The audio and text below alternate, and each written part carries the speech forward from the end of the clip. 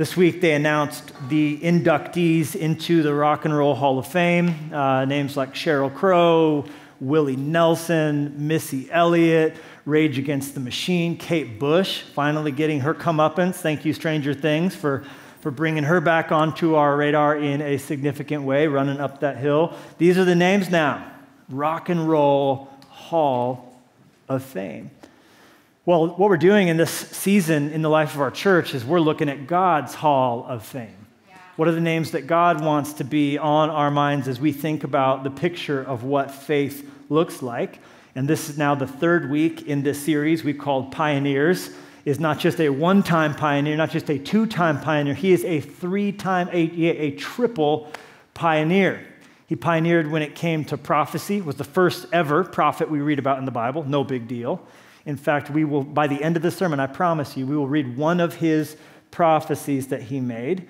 Then he also was a pioneer when it came to walking, the art and the skill of walking. He blazed a trail, first of his kind, to walk in the way that he walked. And then third and finally, he was a pioneer when it came to dying. Dying. Title of my message is In God's Hands Now. In God's hands now, which is Christianese, right? Christianese is how Christians talk. Christians say weird things. This happens the moment you get baptized. You come out, you just start. Not immediately, but eventually you get enough, Christian culture around, you'll start saying weird things. And one of the things Christians like to say is, with a shrug of the shoulders, it's in God's hands now, which is sort of shorthand for we've done everything we can do. Now it's God's problem, right? It's in God's hands now, which I think the only problem is we say that, Lord, sort of as a last-ditch effort. We've tried everything we can do, and now there's nothing else to do but pray. It's in God's hands now. My problem with that language isn't that we would say it's in God's hands, but it's that we would save that for the end when we should say that at the beginning, hold on to it at the middle, and believe it no matter what. It's in God's hands now. And this, for me, is what we will be left with, the irreducible minimum of just remembering God's power. I think one of my most important jobs as your pastor is just once a week to come together and go, do you realize how big he is? All right, you can go home now for another week, right? You come back. Do you have any clue how amazing and majestic and powerful God is? And then you can just go back because it's going to just cause you to stop stressing so much, to be reminded, because God shrinks every day we get away from a glimpse of his glory. He just keeps shrinking. He gets too small. Now our problems are so big. So part of the reason we corporately worship is just to come together and experience the awe of us all worshiping God in that transcendent glory that's seen in the face of Jesus Christ, but experienced together as we don't forsake the gathering of ourselves together. But here in this moment, it's this temple, living stones all stacked up, and all of a sudden something happens that you can't explain on paper. It's greater than the sum of its parts. And there's just something about that the world's scrambling to try and reproduce by any way possible. Study ran all across the newspapers this week about how loneliness is so bad for you, how there's a huge crisis of just lonely people, and they've discovered it's as bad for you as smoking a dozen cigarettes a day, being lonely. And the Bible's like, duh! It's like, that's why God sets the solitary in families. That's why God says, don't forsake the gathering of yourself together. And then you go a couple weeks and you read in the newspaper, turns out awe is good for you, a life without awe. So we're turning away from church and shockingly lonely, and then we're turning away from lifting our eyes up, right? The author David McCullough said that why is it that some people look at the stars and shoot for them, and other people barely even look up? Why do we come to church? To lift our eyes above the hills to the one who made the hills. To be reminded of God's power, of his awe, right? So then science goes, okay, so you got to go to yoga so you can get some community. You got to every once in a while look at a really pretty painting or a vista to get. So we're trying to basically reproduce without God all the things that God wants to just automatically be a part of our lives as we follow him. And how amazing is he to know our need, to remember our frame, and to have built a life if we follow him, giving us every single thing we need. The words of Jesus come to mind. Seek ye first the kingdom of God. Y'all, all these other things will be added unto you. God knows what you need. If we would just follow him, he will take care of everything else. It's in God's hands now. What is? The whole world? Psalm 8, that song you sang as a child, he's got the whole world. It's actually not true. Stop. It's a lie. Psalm 8, David said, when I consider your heavens, the work of your fingers is the Hebrew word. He didn't need his hands, right? Hands is like someone carrying something heavy. God, he's all your hands. God, dude, this is dainty work for God. Holding up the world, dainty work for him. It's a Lego project, y'all. It's just a little, it's finesse, right? God, we're like, oh, look how big the world is. Look at the Milky Way galaxy. Look at the cosmos. God goes, yeah, it's huge. It's about that big, right? Measures the heavens with the span of his hand. And you think your problem at work is some huge, urgent thing to him? It's tiny, but he's able to move in power. He cares about it just the same. He cares about you just the same. This is personal for me. This is not just what I'm here to teach you on Sunday. This is what is carrying me every single day. God's immense power, that he upholds everything with his fingertips. It's holding me together right now.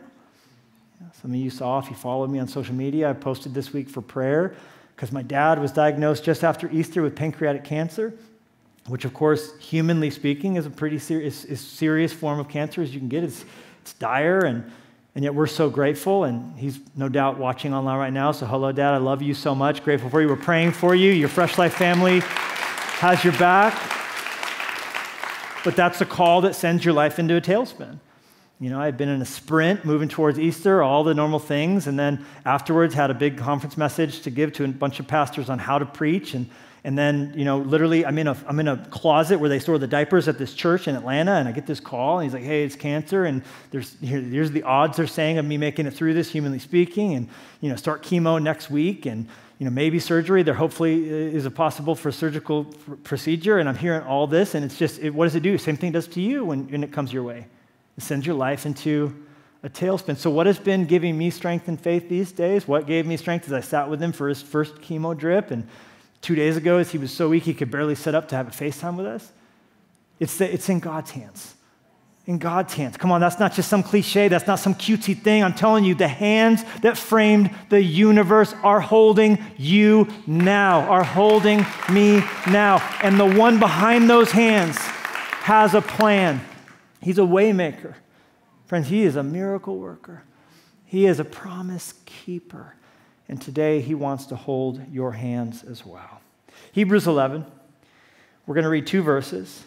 This is the story of a man named Enoch.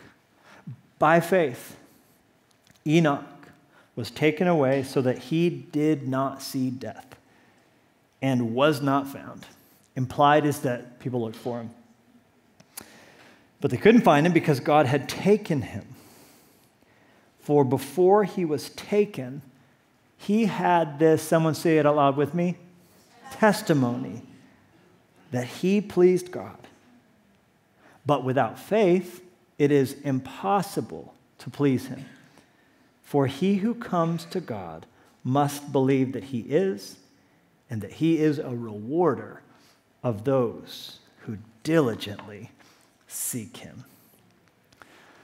Of interest is the fact that in God's Hall of Fame, Enoch is the only individual who passively experienced the thing for which he is best known for. Everybody else gets an action verb. By faith, we'll see next week, Noah built. By faith, that he did. By faith, he offered. By faith, right, all these things. By faith, Abel gave. Intense verbs, action verbs. Now, his is passive. By faith, Enoch was not. By faith, he did not see death. By faith, he was taken. It's interesting. He's most known for something he did not do, which tells me faith is needed for what we choose to do, but faith is also needed for what we choose not to do. It takes faith to say yes. It takes faith to say no. It takes faith to go. It takes faith to stay. And as I told you, these three things, the walking, the prophesying, and then third and finally, the dying. The dying is the one that's passive. It was by faith that he had an NDE. You've heard of NDEs, right? Near-death experience. We talked last week about Martin Luther. His NDE where lightning struck and he almost died of a lightning storm, but he promised if God gets me out of this lightning storm, I'll serve him with my whole life. I won't be a lawyer. I'll be a pastor instead. And he got out of it, and amazingly, he kept his promise, right? He didn't have the God's cow died kind of, policy, right? He kept his commitment, and he gave his life to God. And of course, the history of the world has never been the same because of Martin Luther's dedication to the Lord. But Enoch's NDE was not like Luther's. It was not a near-death experience. It was a no-death experience, right? Like later on, like in the resume, what's your experience with death? Actually, I've had none, right? I have no death experience. He ended up in the Rock and Roll Hall of Fame in the Bible because of his no-death experience, and he did so by faith. So this is going to be a lot of fun. But before we jump into that and what that means to you and to me living here in 2023, we need to ask this question. What do we know of Enoch? What do we know of Enoch? Well, we've just read a majority of what Scripture has to say about this man of God. And you'll notice we are in the New Testament. And that's outstanding because two places in the New Testament fill out the bulk of what we know of him. His story also takes place in Genesis 5, but here's what's crazy. He's an Old Testament figure, but more information is given about him in the New Testament than the Old. And in some ways, he sort of belongs more in the New Testament than the Old, even as John the Baptist is in the New, but belongs sort of more in the Old. He was the last in a line of sort of Old Testament prophets. So he didn't really make sense in the age he lived in. He was also extremely righteous, and yet he lived in an age and during a time of greater wickedness than has ever been seen on the face of the earth ever, including up to this present moment. Genesis 6:5 tells us that.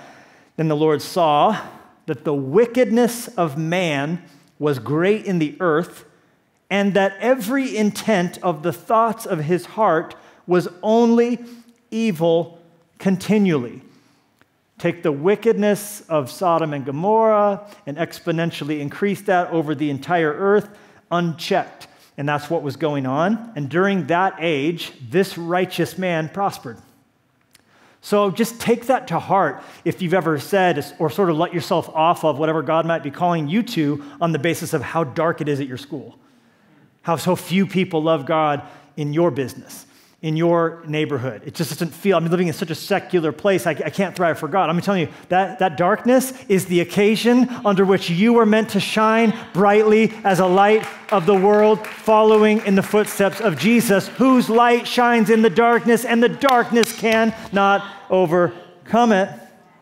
So he didn't die, we got that. He was, by the way, seventh in the line from Adam. So take Adam and 7 generations from Adam, we get to Enoch. What else do we know about him? Oh, he was a big Guns N' Roses fan. His favorite song was, Enoch, knock, knocking on heaven's door. I worked hard on that. Mwah, mwah, and scene. All week long, I labor with the puns just for you, and because I enjoy them tremendously. But truly, his life did knock on heaven's door, and God did answer. All right, so what else do we know about him? He was saved at the age of 65. In our day, statistics show that the majority of salvation decisions come before someone reaches the age of 18, which makes of great import striving to be, as a church, always what we are called to be, a youth-led movement, led by our mission to reach the youth, to empower them, to call them out to great leadership that God has for them. We're just so excited over that. Our movement conference being an example of that, our students being an example of that, our Fresh Up Leadership College, which we saw graduates this past week being a part of that, our residencies, our internships, all of what we're doing, just thinking legacy, thinking next generation, thinking who can we empower, not just what we can do, but who we can set free to do what God has called them to do as well. Why? Because it's when someone's young, they have the ears to hear God calling them in a unique way. Enoch kind of defies that, though. Seek now your Creator in the days of your youth before the difficult days come. Yet homie was 65 when he got saved. So what does that show you? That shows you are never too old to hear God speaking and to see a pivot and to see new life and to see new birth. Fool had his AARP card. He was getting a discount on dinner, and yet he at 4:30, and yet here he is turning his life over to God. We also know that the way he got saved involved his son. First 65 years of his life, didn't know God, presumably just as dark and debauched as everybody around him, right? He had a testimony that would make brothers and sisters in the church blush. He's like, well, you did what? Yeah, God saved me from all that. That was how I used to live, but God has grabbed me. He has saved me. He has changed me. And he goes on to end up in the hall of faith. So don't you ever feel like you're damaged goods in God's kingdom. I'm telling you, you are blood-bought, spirit-filled son or daughter of the King of Kings. God's got plans for you. And that's all awesome. How did he get saved? Well, the Bible's clear. It was the birth of his son that led to him finally giving his heart to God. How cool is that?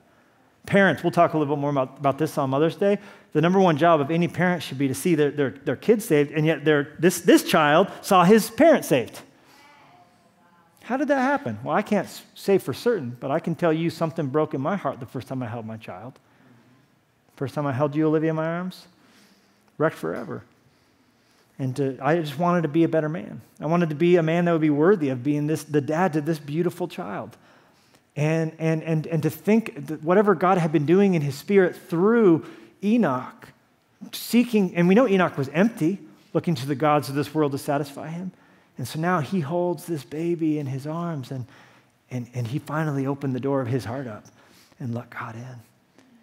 And the world, as we have said and will continue to say, was never the same. His world was never the same. And he went on to walk with God for 300 years. People lived longer in that time. There's lots of theories about further from the fall and more of there's a lot of theories. You can read them in commentaries. I don't understand it all, but it seems like lifespans were super long and got shorter and shorter and shorter until this sort of fixed point that God sort of set, 70, some odd years, whatever it is we get, it's a lot different than it was then. But he lived 365 years, 1 year for every day in a normal year. Now you're just showing off, God, right? Just poetry. And what I want to do from this is show you 5 things that you can expect if you, like Enoch, choose to live a life of faith. 5 things that will happen if you follow God that I can guarantee you. Are you ready? Yes. Number 1, you'll never be bored. If you choose to follow God, you will never. Life could be a lot of things. Boring's not going to be on the list. Because like Mr. Beaver taught us, he is not a tame lion. You cannot domesticate him. There is a wildness to who God is. There's an unorthodox way to how he works, and that is by design. Otherwise, you wouldn't need faith, would you? If it all made sense. If God was like, here's a big giant, need to kill him. Okay, let's get buff, tall King Saul to kill him. Yes, look what I can do. Everyone's like, I get it. It makes sense on paper. Saul's super tall and been in the war a long time. But when you have, I am mighty Goliath, God's like, what are you going to do? God's like, I know just what to do. Look at that tiny child who hasn't gone through puberty yet. We're like, well, doesn't make sense. You see our calling, brethren. Not many mighty are called. Not many wise are called. God has chosen the foolish things of the world to confound the mighty. He's chosen the simple things of the world, the base things of the world.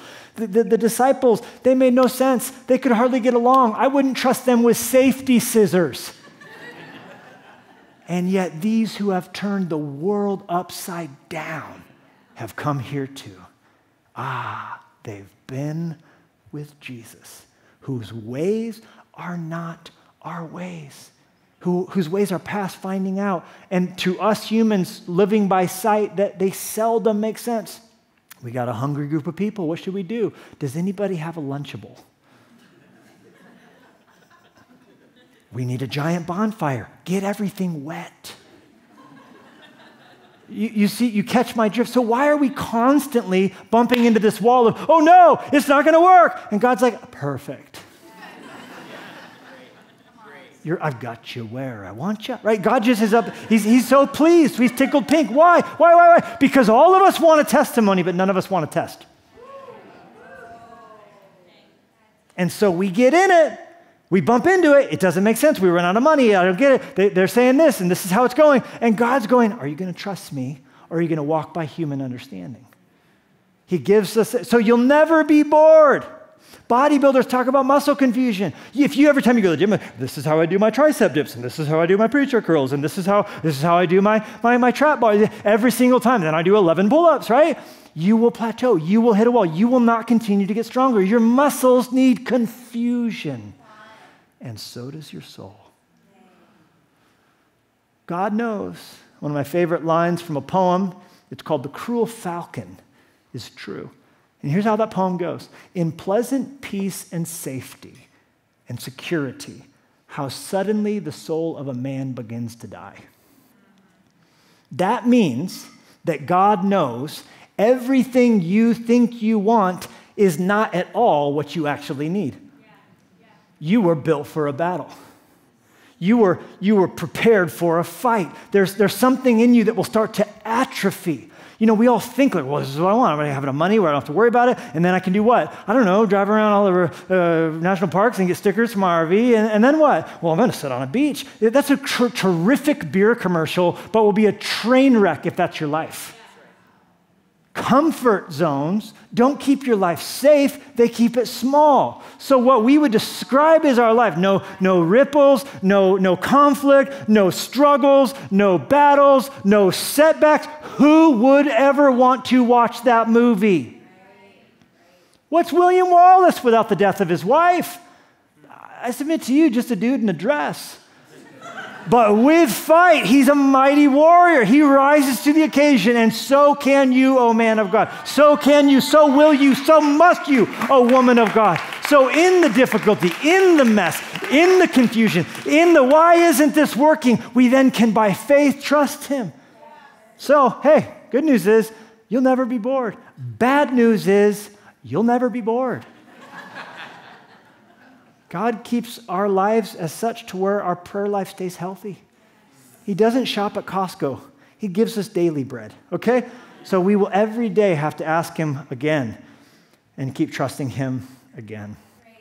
Number 2, if you'll follow God, am I selling it well? You'll never be alone. It's a wonderful thing to think about God's omnipresence, Psalm 139. If I go here, you're there. If I go there, you're there. Everywhere you are, God is. And listen to me, God wants to walk with you. What Enoch is celebrated for by God is his walk. Enoch walked with God. Both Hebrews 11 and Genesis 5 celebrate Enoch for his walking. He was a pioneer. He's the first in the entire Bible to be described as someone who just walked with God. Walking's so amazing, especially with someone. Because when you choose to walk with someone, you're deliberately matching their pace. A choice to walk with someone is a choice to bring your gait and whatever your normal preferred gait would be to theirs. Amos 3:3 says, how can two people walk together unless they are of one accord? When we hire someone on at the church, our biggest thing is to say, are we of one accord? Can we walk together? Or is it going to be a constantly, I want to walk this way, I want to go over here. That's why we have unifying language like vision, and we have unifying staff behavioral values, unifying church beliefs to sort of allow everybody a part of the church on the team to say, is that where we want to go? Where are we going as a church? Well, we want to fight to see people stranded in sin, having found life and liberty in Christ. And here's what we think will move us towards that future. We're trying to unify it so we can walk together. God wants to walk with you. He originally set it up to where Adam and Eve every single day, in the cool of the day, golden hour, translation, golden hour, he would show up and they would just walk together. Hey, show me what you did today. Show me what you named today. It was their quiet time. Some of you know that the Jewish day begins at sunset, not sunrise. So they were ending their day, or beginning another day, depending on how you look at it, with God. And as they did that, they were resting in him. They were talking to him about their accomplishments for him. And it was out of that enjoyment they were supposed to do everything that they did. And so it is with you and with me. Doesn't Paul say in Ephesians 4, I, the prisoner of the Lord, beseech you to walk worthy of the calling with which you are called. I want you to see, I want your eyes open, he's saying, to understand God's right there with you, so walk with him. There have been some amazing, amazing walks done. There was a book written when I was born in 1982. It was one of the first books I remember reading that was a long book. I read everything I could find in my house. Voracious reader. Read every book I had multiple times. Started reading the dictionary when I couldn't find anything else to read. Found this book my dad had bought called A Walk Across America. Peter Jenkins, I think the cover of it's here. This guy walked across the entire country because he had bottomed out. Marriage ended, distraught, doesn't know what to do. I'm going to find myself in walking across the country. So he gets his husky and off they go. He literally walks from coast to coast. So sad. Spoiler alert, dog gets hit by a car and dies. Now the guy is like rudderless, right? Ends up in Mobile, Alabama, just like empty, life's meaningless, the Vietnam War, the government, everything, blah, drugs didn't do it for me, I don't know. And he goes into a church service and hears James Robison preach the gospel and finds everything that he thought he was going to find walking in the country in Jesus Christ. Gets radically saved. Book became a New York Times bestseller. I remember reading this book like going, oh my gosh, the power of a walk. And I this week thought of it as I was thinking about Enoch walking with God. Walking 300 years, walking with God, walking with God. And I Googled, I said, I wonder if Peter Jenkins' record still stands. Wonder if this guy still has, like that's got to be Guinness Book of World Records. Oh, not even close. Found out his record didn't even stand for 3 years. Okay, 79, Peter finishes his 6-year-long walk, and this dude, George Meegan, does this. Let's look at this. This is the map. He started at the tip of South America, and this fool went all the way to Alaska, and he made America so much harder than it needed to be. 19,019 miles.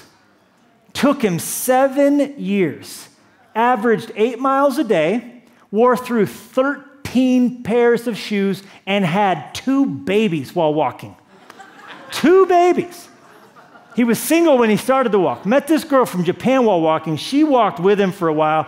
One thing led to another. They got married. She got pregnant. She flies home to Japan, has the baby, comes back another year later, joins them. There's a booty call. She gets pregnant again. The guy finishes this thing with like a full-blown family. And the most astounding part, that doesn't even currently sit as the longest walk. Because there's other people who have done what he did and then gotten, just to get started, gone on to other continents and done, whatever. It's unbelievable. But that's not the craziest to me. Peter Jenkins, George Meegan, that's just child's play. Because last year, these 3 men got a Guinness Book of World Records for the longest continual time walking across Lego bricks. Check this out. This is unbelievable. Yeah. They went back and forth on these bricks for a distance of almost 2.5 miles. They said they couldn't feel their feet for weeks. That's enough of that. This is actual footage of the lake of fire in hell, by the way. That's what that is. You read about it in Revelation? That's the lake of fire, all right? These people are idiots.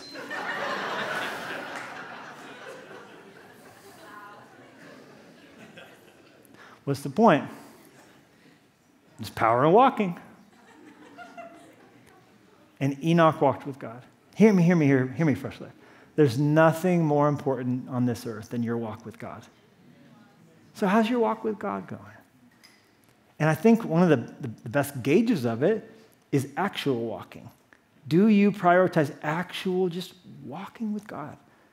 Get up from your desk, get up from your chair, leave your phone behind, go walk. How can people get a hold of you? How can God get a hold of you if you're never at a place where people can't get a hold of you? Is what I would say to you. And we need to prioritize just that daily rhythm. There's something I love about walking is it's steady. It's one foot after the other. It's not sexy, but man, is it enjoyable when you get into it. And there's such a beauty in seeing your relationship with God as a walk. One of the creeds of the Navy SEALs is that slow is smooth, smooth is fast. In our culture, everything's so reactionary, isn't it? Oh, I got to do this, and I got to, whoa, slow it down. Bring it down. God operates at the speed of seasons. He set it up in this world to be a world of winter and harvest, and winter and harvest, seed time and harvest, seed time and harvest. So we need to sync up to God. To walk together, we've got to walk at his speed. And he's slowing things down. He wants you to mellow things down quite a bit. Jesus was often disappointing people who wanted something from him. But he was off seeking the Father, prioritizing his walk with God. Walk with God. Then, thirdly, if you follow God, you'll never wonder where you stand. Enoch had this testimony. He pleased God. He persevered through stuff that didn't make sense humanly, and his testimony was he pleased God. How? By faith. Because it's impossible to please God without faith. And so God spoke over him, I am pleased in you. And God, if you're in Christ, if you're prioritizing your walk with Christ, speaks that over you too. I'm pleased with you. Did you know when Jesus was baptized, he came up out of the water and the dove came down upon him and said something? The Father said something over him. He said, this is my beloved Son in whom I am. Jesus hadn't done any miracles yet. He hadn't preached a single sermon yet. And he hadn't done what he actually came to this world to do, to die on the cross yet. But he shows us the power of all of his doing came from his being. And his being was a son, his identity, who he was not what he did. And to the extent, listen to me, that your value comes from your sex appeal, from your net worth, from your productivity, from your career accomplishments, from your personal best on the track field, from what you can do in the corporate landscape, your value is vulnerable. And you're going to get to, if you're not already there, a place where you wonder where you stand. Because I'm not delivering like I did. So now I'm dead weight to my company. I'm not as young as I once was. I'm not as whatever, as fresh as I am. I'm not as creative as I want. If I attach my value to anything on this planet, I'm building my life on sand, really close to the sea. And there's a change of tide coming. But if I stand on by faith, Jesus is the loved Son of God, and God declares that over my life. Friends, that can't be taken away from me. That can't be stripped away from me. You didn't give me my medal, so you can't cancel me. I'm telling you, you can't take it away from me. So if I make it my goal to please God, and I'm not trying to alienate anybody. I'm not going out of my way to make life more difficult for me. But I do recognize to please God, I'm sometimes going to disappoint people. So what am I going to do? What are we going to do? We're going to make it our aim to please God. And then here's the cool thing. There's security that comes from it because we'll smell good. How insecure does it make you when you realize all of a sudden, oh no, do I smell bad? Bro, is that me? And how good is it to have people in your life you trust enough to be, do I smell? Come here. Do I stink? Like, yeah, a little bit, right? Oh, crap, thank you. Okay, so then if you're ever in a situation, you forgot to wear deodorant or something, right? You're at this situation, you're trying to not hug anybody, hey, right? I never preach in gray. You will never see me gray. Early on in my ministry, I wore gray. Foolish mistake, right? Lift my arms up and oh, wow, sweaty McGee, right? Oh, wow, a little nervous much? Oh, wow, yeah. Say, well, come on, give me a break here. These lights are hot. But that feeling of insecurity, I don't smell good. I don't smell good. Good news, if you're in Christ, Ephesians 5:2, walk in love as Christ has loved us and given himself for us, an offering and a sacrifice to God for a sweet-smelling aroma. If we're making it our aim to please God, like Paul said, whether I live or die, 2 Corinthians 5:9, my goal is to please him, whether we're at home in the body or are away from it. If we disappoint people, but God is happy with us, friends, at the end of the day, that's all that matters. Because newsflash, at your death, no one's reading your resume. No one's reading out your dress size. But if God speaks over you when you arrive in heaven, well done, good and faithful servant, enter into the joy of your Lord. If your kids, if your wife, if your husband, if people who have been touched by you want to speak up, that matters. And you know what? That gives you a firm standing. Anybody with me? Anybody feel like saying, that's worth celebrating? Oh, but he made so much money. How many dinners did he miss to make all that money with his family? That's what I'm thinking about, all right? That's what I'm impressed by. So you get to know where you stand. Number 4, if you follow God, you'll never guess what happens next. You'll never guess what happens next. Ernest Hemingway, Jenny and I were on an interview this week with a well-known Christian author who's been a long hero of mine, Max Lucado, right? Who's ever read a Max Lucado book, right? Yeah, it's shocking. 1 out of 6 living Americans have read a book that he wrote. Has sold 145 million copies. And you know what was impressive to me talking to him? How humble he was. Levi, he's like, aw shucks. Like he was like, aw shucks, Levi, I'm just a simple servant of the Lord. It's like just so mellow. But we got to talking about Hemingway because we both have long been fans of Hemingway's process in writing. And he was sharing some of his favorite anecdotes from how Hemingway would write. And one of my favorites is the fact that he would say, I know when I'm done writing for the day when I know what happens next. He liked to write in a state of surprise.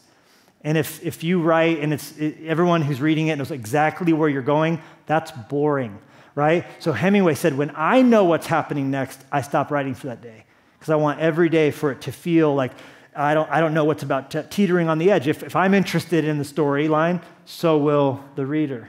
Good news. If you follow Jesus, you're not going to know what happens next because it is going to be so weird sometimes. It is not going to make sense sometimes. It doesn't always add up sometimes. And that's why, by faith, we will get to see God do things that are impossible. Yeah. But guess what? Life's impossible either way. I don't know if that's encouraging to you or discouraging to you, but stay with me. If we don't choose faith, well, guess what? It's impossible to please him then. Yeah. If you insist on controlling everything, if you are always I got to put my hands in here and feel it before I'm willing to believe it. Jesus said the blessing comes to those who believe when they haven't seen, okay? So bad news, if you don't live a life of faith, it's impossible to please him. But if you choose a life of faith, God's going to call you to do things that are impossible. So it's impossible either way. And so if that's the case, I'd rather have an impossible that leads to the miraculous. And if I follow Jesus, I can believe for the miraculous, and so can you. Enoch walked with God. He opened himself up to the miraculous, and it happened. It happened. The miraculous of him getting saved at the age of 65 at the birth of his son. Miraculous when at the age of 365, one day while walking with God, God sort of just said to him, do you want to continue the conversation at my place? And Enoch said, I don't see why not. And so off they went. And he became a pioneer blazing a trail as the first ever in human history to go to heaven without dying. It's like that scene in The Princess Bride when, stay with me, Wesley and Buttercup are having that conversation, and she's like, I'm so sorry, I did the worst thing. He's like, what? I got married. He goes, didn't happen. She goes, what do you mean? The old man said man and wife. And he goes, did you say I do? She goes, well, no. He sort of skipped that part. Right? And then Humperdinck's like, oh, I'll fix that next time. Right? Oh, yeah, we get it. You killed my father, prepare to die. Right? Yes, we get it. Okay. Encyclopedic knowledge of the movie is, criteria for being friends with me. Just FYI. Okay. So, why do you bring this up, Levi? Well, I imagine Enoch in heaven, walking around, just wide-eyed with amazement, as we all will feel. And someone said, hey, man, what's your name? Enoch. How'd you get here? Oh, God. Okay, don't Jesus juke me in heaven. We all are here by God. No, I mean, how'd you get here? That knowing look like heart attack, cancer, hit by a bus. That was me. Didn't look both ways. Or I was in England, looked the wrong way, and, it is what it is. He goes, no, I none of those things. How'd you get here? And how'd you die? Well, I never did. Come on, man. Hebrews says it's appointed for man once to die and then the judgment. How'd you die? I'm telling you, I was just walking with God. No, bro, we all die to get to heaven. He skipped that part. What do you want me to tell you? But if that was hard to accept in heaven, imagine on earth. Because Enoch had kids, he had kids' kids, he had grandkids and great-grandkids. Imagine them. Where's Grandpa? Where's Grandpa Enoch? In God's hands now. They released the hounds, though. They looked for him, and he was not. Last seen, having a quiet time. It was like, what a way to go. What a way to go. What a way to go. Why did God choose to do this? Well, we can theorize that God wanted to give us a picture in the Old Testament of a promise in the New Testament, as he often did. Genesis 3:15 is the first example of the gospel. Long before John 3:16, we got a Genesis 3:15. So it would seem that the reason God did this with Enoch, and then Elijah, who was just following Enoch's footsteps, right? Enoch was the pioneer. Elijah as well, we're told in 2 Kings chapter 2, went to heaven one day without dying. It would seem God wanted us to have a context for something that would remain a mystery until Paul the Apostle explained the mystery in 1 Corinthians 15, when he said, "Behold, I tell you a mystery. We shall not all sleep." That's New Testament language for the death of a Christian. It's never used of the death of a non-Christian because it's a permanent state for a non-Christian. For a believer, the Bible says, we shall not all sleep, but we shall all be changed in a moment, in the twinkling of an eye, at the last trumpet. For the trumpet will sound, and the dead will be raised incorruptible, and we shall all be changed. For this corruptible must put on incorruption, and this mortal must put on immortality. Your attention, please. What Paul is giving us language to is what Enoch and Elijah give us a picture of, and that is a generation of people lucky enough to be living by faith on planet Earth the day Jesus keeps his promise he made in John chapter 14. I'm going to heaven to prepare a place for you, and if I go, I shall return and bring you unto myself, that where I am, you may be also.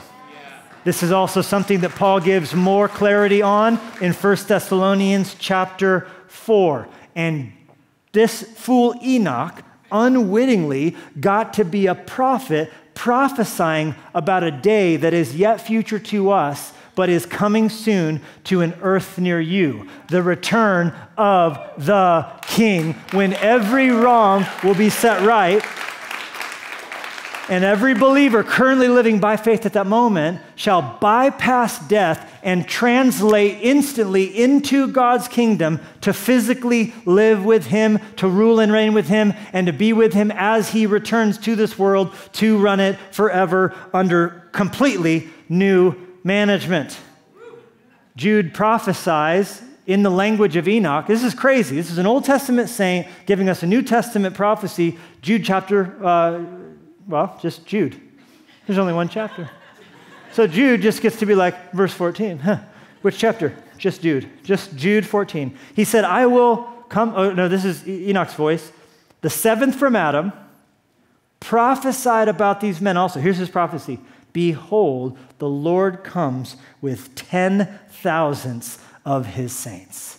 And oh, how I want to be in that number when the saints go marching on. Anybody with me on that? Anybody with me? I want to be found in him. I want to, whether I die to go be with him or I'm here trusting him with a beacon of faith shining up for my life the day that he returns, I want to be a part of that company. And what's so amazing about that is it's a reminder to us that that which used to be our greatest source of terror is now a symbol of peace.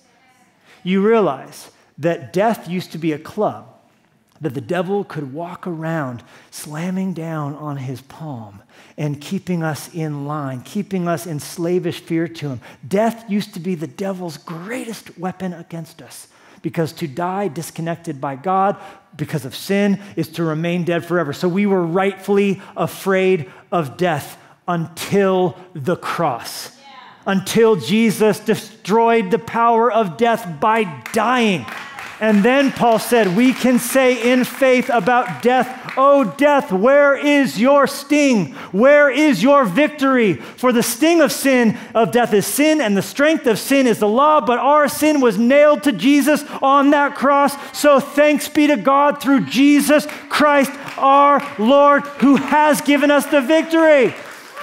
The day Jesus died, death was defanged, and God snatched it from the hands of the devil. So he can still walk around talking crap to us, but remind yourself, he has no weapon in his hands. He doesn't have death anymore. It's now God's tool. It's in God's hands now. You don't have to be afraid of dying. It's in God's hands now. He's the one holding it. He's the one using it to accomplish his purposes. That's why Psalm 116 says about death, hear this, precious in the sight of the Lord is the death of his saints. Precious. Because God is taking what the devil used against us to accomplish his purposes. And when you understand that, you can sleep. Tetris has been found to be a cure for insomnia. If you play a little Tetris 90 minutes before you try and go sleep, supposedly you can't worry while watching the bricks fall. Your brain is incapable of it. And for some reason, if you play a little Tetris, pro tip if you have a hard time sleeping, just a little Tetris 90 minutes before, then take all screens away, a little chamomile tea, it's supposedly supposed to help. Cold plunges too. I love that though, like this all coming together, God's defeating of death, all these things, it sort of like causes it all to sort of come together and you know what we can do? We can rest. We can rest in our Savior. We can rest by faith in the one who destroyed death for us. And we can rest in his goodness. One more thing and then I'm done. Methuselah was Enoch's son who was involved in Enoch getting saved. And God's so good, he embedded a prophecy into Methuselah's name. You know the prophecy is? His death shall bring it. His death shall bring it. The prophecy is, just as Enoch points forward to a future day of coming judgment, that there was a temporal. And a lot of times prophecies work that way. In the Old Testament, there will be immediate fulfillments, like Isaiah's child, but then ultimate fulfillments of them as well. And those are almost always found in Christ. So the immediate fulfillment of Methuselah's name is that there's a ticking time bomb attached to his life. Just like Simon in the day of Jesus was not going to die until he met the Messiah, this man, as long as he lived, judgment was going to be held back. But the moment Methuselah died, there was going to be some act of judgment on the earth. And if you line up the days and the years from Methuselah's birth to Methuselah's death, something crazy happened the year he died, and it's called the flood. God's response to the unchecked evil that has a lot in common. The Bible says that before Christ finally comes, unchecked wickedness will take place on a scale that hasn't happened since before the days of Noah, the days Enoch lived in. But what gives me comfort and just gives me such love for our Savior is the length of Methuselah's life. Some of you might know if you're good at Bible trivia. This cat lived 969 years of life. Longest any human has ever lived. Is that not our God's goodness? Does that not just show that he is long-suffering? I'm judging the world as soon as this guy dies, and God's like, we're keeping him alive for so long. Because God doesn't delight in the death of the wicked. God kept Methuselah's like, please, for the love of you, let me go. Great-grandpa, 300 years only, I'm just this world is wicked, man. God's like, I've got a few more people I'm going to give one more chance to, Methuselah. You're just going to have to push that walker around a little longer. Friends, God does not delight in the death of the wicked.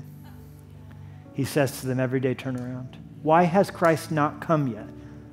He loves the world so much. And we, his people, are the agents of that love to keep preaching until he does come, until he sees fit to come.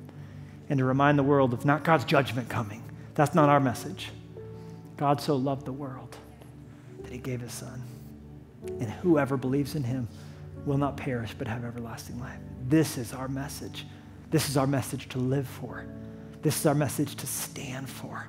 And this is our message to die believing. Amen? God, we thank you. What could we say but thank you? Thank you, thank you, thank you, thank you.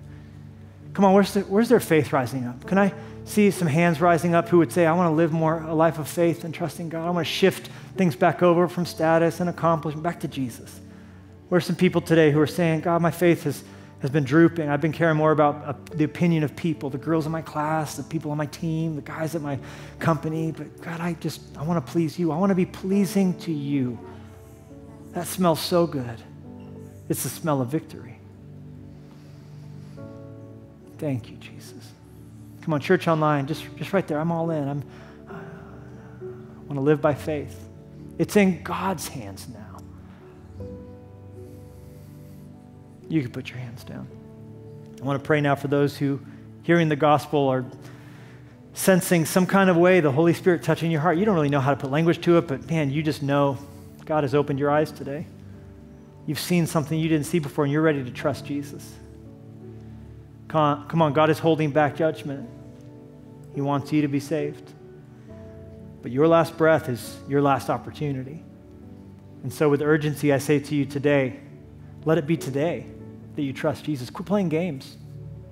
Come on, man. You're saying, I want to do this, then eventually I'll get right with God when I'm older, when I had my fun. That's playing Russian roulette with eternity.